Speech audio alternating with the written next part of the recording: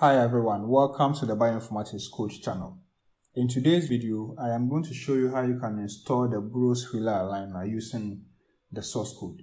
So Burrows-Wheeler Aligner, which is also known as BWA for short, is a tool that is used to map sequences against a reference genome. So this is a page that gives a brief description about it. So you can just get to that page. The link to this page in the description box. Our focus today is on the installation aspect, so I'll just move straight to it. So, in order for you to use BWA, or in order for you to also install BWA, you need to have a Unix-like operating system. And so, here I am referring to Linux or macOS. So, make sure you have any of these installed. Of course, the procedure I'll be using is for a Linux system, but you can use the same procedure for a macOS system as well. It's going to work. So, that's the requirement you need, a Linux system. So for the procedure, what we are going to do is to first download the source code, which will be in a zipped format, and then we extract the contents, and then we compile this source code, and then we get our binary file, and then we now set a path to the binary file so that we can always run it straight away when we open the command line or the terminal. So let's move into it. So this is the GitHub page where we are going to download the source code. And so on this page, let me also say that I'll put the link of this page in the description box. So just use that. I repeat, the link to the GitHub page will be placed in the description box. So just get it and then also follow this tutorial. So on the GitHub page, get to the right side here. Just follow my cursor here. And then on the right side, you will see releases. Let me just scroll up a bit. Releases here, where my cursor is. So this is where we are going to get the source code. So here we have the latest here, which is BWA 0.7.17. So we will just go by the latest. So let's click it. And then after clicking, you'll be sent to another page where you have the source code compressed in different formats, but we will go for the zip one. That's simple to do. So this is it. Now to download, you can just click on it and then you can download, or you can also use the command line. But because I'm using the command line, I'll just do that on the command line. So what I'll need to do is to get the download link. And so on my browser here, I'll just right click and then go to copy link. This one here, I'll just copy it and then I'll move to my terminal and then do the download from there. So let me just open my terminal and then we will continue from there. So this is my Linux terminal. I'm using CentOS, but I repeat, this activity can be performed on a macOS system. So the same procedure that you are likely to use, so you'll be fine. Okay, so let me just do an ls Linux. That's one of the things we do a lot. So at the moment, these are my directories, which you don't need to have anyway. It's not part of this tutorial. So I'll first download the source code, and I'm going to use Wget to do it. There are other tools that you can also use to download stuff from the command line. So any appropriate one should be fine. So for Wget, I just type Wget, and then I will specify, or I'll provide it with a download link, which I have already copied, which is this one here. And so once I have this, I'll execute this command to get the zipped file. So downloads have been done. This is a small file. So let me do an ls here to see the file here. So this is the file. This is what we need. Okay. Let me just clear the screen to make it nicer. Do an ls again here. So the next thing we are going to do is to extract the contents. This is compressed, this is zipped, so we need to extract the contents. So I will say unzip, and then I'll specify the name here. There's it, and then I'll just run it, and then we have it extracted for us. Let's clear the screen and then just do an ls here, ls, and then you see a directory here called BWA -0.7.17. So this is what we need. So let's do an ls in this directory. Let's see what I'm referring to here. So there's what we have here. Okay, so these are the source code. So we are going to compile to get the BWA executable file. So we need to cd to it. That means we have to move to this directory here. So I'll say cd BWA blah blah blah like this, and then I will cd to it. So after cding, let me even do a pwd here to check that I'm in the directory. So there's it, I'm here. Of course, when I do an ls, I'll still see everything here. Great. Now let's clear the screen and move ahead. So what we are going to do is to do the compilation. So we are going to use the commands make and then make install. So I'll first issue make, and then this will start the activity to compile. And so we wait whilst it completes it. Okay, so make has been done for us. Let's clear the screen first and then do an ls. So this is the executable file, BWA. So if I want to run it, because I am in the current directory, I'll just say ./BWA to just run it. It's very, very simple and easy. Okay, let's clear the screen again. Do an ls. So this file is here. Now, what we've done so far has been to compile and we have the executable, but we want to make our files more organized. And so what we are going to do is to create a new directory and then put this file in it so that you can always run it. Now let me just show you something here. Let's cd back to the previous directory. So cd .. Okay, let me do an ls here and we have this. Now, even though we have compiled BWA from source, because we are not in the directory at the moment, when we issue this command BWA, there is nothing there. Okay, this command will give you nothing because we have not set a path, and that is what we are going to do. We are going to do this so that once we issue BWA like this, it will still run for us. So what we are going to do is to first create a directory. Let me clear the screen too and get stuffs going. ls. So we are going to first create a directory, and then in the directory we will now move the BWA executable, which is now here, to it, and then export it so that we can always run using the terminal. So I will say make that apps. So the apps here refers to the name of the directory we want to create. So we have it here. So we are creating it now. Let's do an ls and you'll find it here. Now in this directory, we will create another directory called BWA, and then we will move the file there. So we say make the apps/BWA. So I'm just making it simple, but you can also make it more organized by giving file versions, but those are things you can explore. Now let's do an ls. Let's do an ls apps, and you will see BWA there. So now we are going to move. Let's do an ls of BWA 0.7.17 there. We are going to move this executable into this directory here, which is in apps. Let's clear the screen. And then we say move mv BWA-0.7.17, and we have this there. So we are moving this to apps/BWA. And then we hit the enter button. So now we have moved it. That is what we are doing now.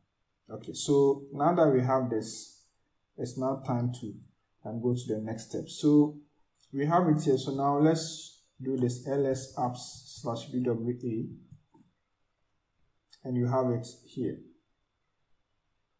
So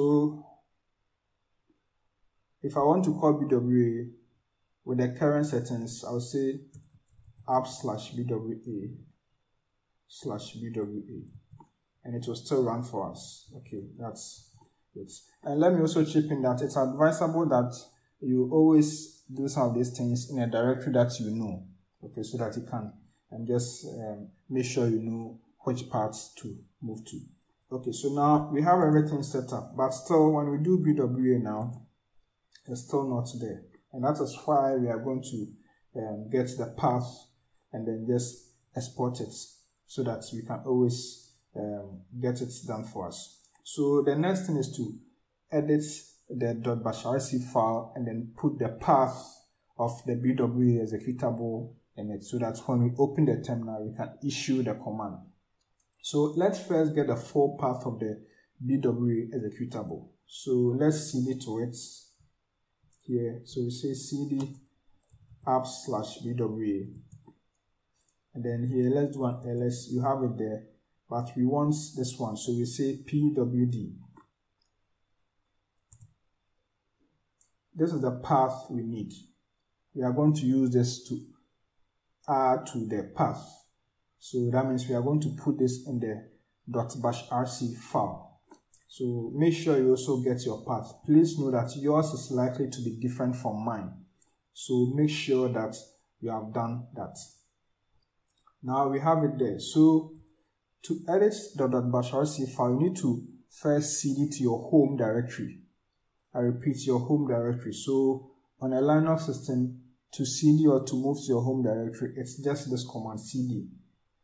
Only this one here, and then you can now cd to it. So let's cd, and now we are in the home directory. So if you're in the home directory, when you issue pwd, you see something like /home/username or whatever your system is configured for. So this is what we have now. So I'll use nano to edit, but you can also use VI or GEditor. You can use any text editor to do the editing, but I prefer to use nano. So I'll just say nano.bashrc, and then I'll open it. So I am in my .bashrc file here, and then I'll just come and then just edit here. Okay, but let's go back. Please exit. There's something I have to show you first here. So it's important that you first make a backup of your .bashrc file. It's very, very important. So let's do this. The reason why we are making the backup is so that in case anything happens, we can just go back and then replace it with the backed up file. So, but it's fine. It's just for safety reasons, so that we can always get things streamlined. So just make sure you are following my instructions carefully. So I'll say cp.bashrc here, and I'll back it up as bashrc.back here. So do an ls, and you see it's a backup file which we may not need anyway. So now let me edit the .bashrc file again. So I'll say nano.bashrc, and then I'm here.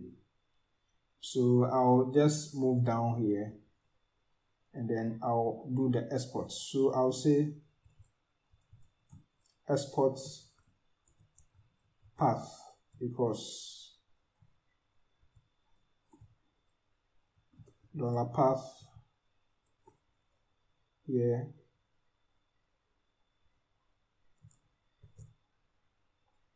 and then I give a colon, and then I'll paste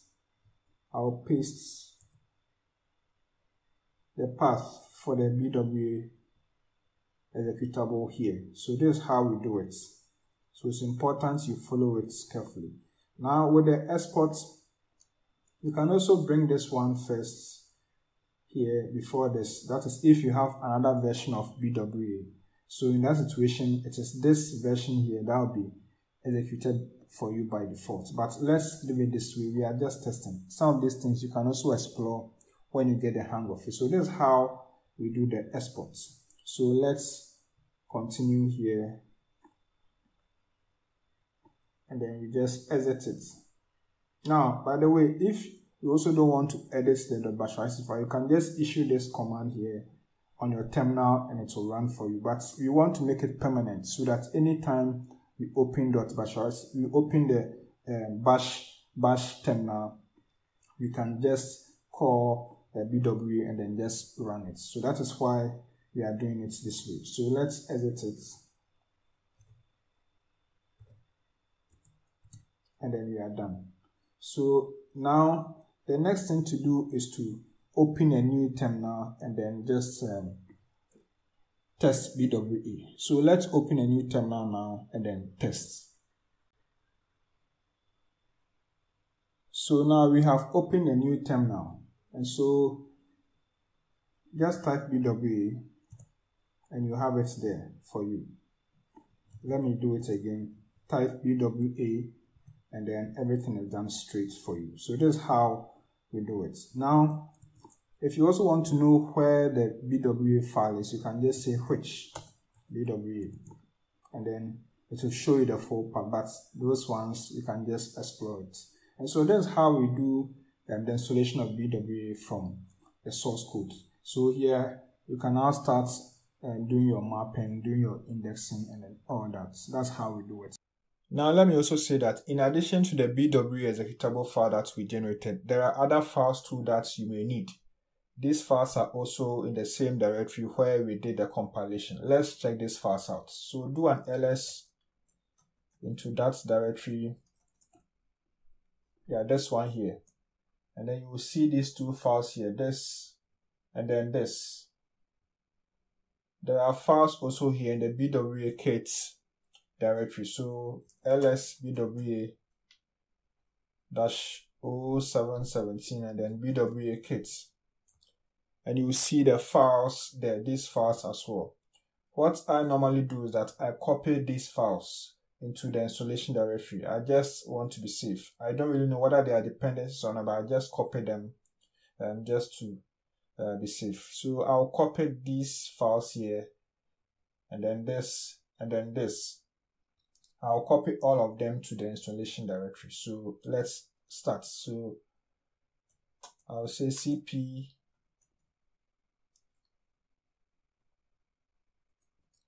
I'll start with this, and then I'll also copy this one here. Perfect. And then I'll also copy the contents here. And then I'll specify them in the apps/BWA directory. This is what I will do. Okay.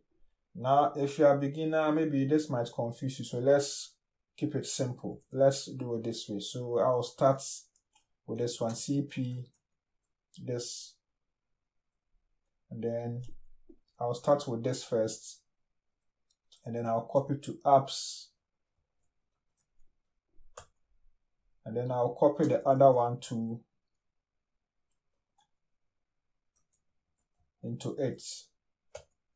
And then I'll copy the last one, which is here, star. That means I'm copying the content, the entire content, everything, into the installation directory. Perfect. So now if I do an ls, I should see all the files here. That is what I mean. So everything is now okay. So that's what we have here. So now everything is okay. So we can remove this file here, the backup file we created. So you do this when you know that everything is okay.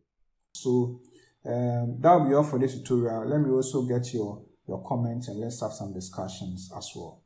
So thanks for watching this video, and I'll see you in the next session. Or instead of saying see you in the next session, let me say go and watch the next approach for installing BWA. Goodbye.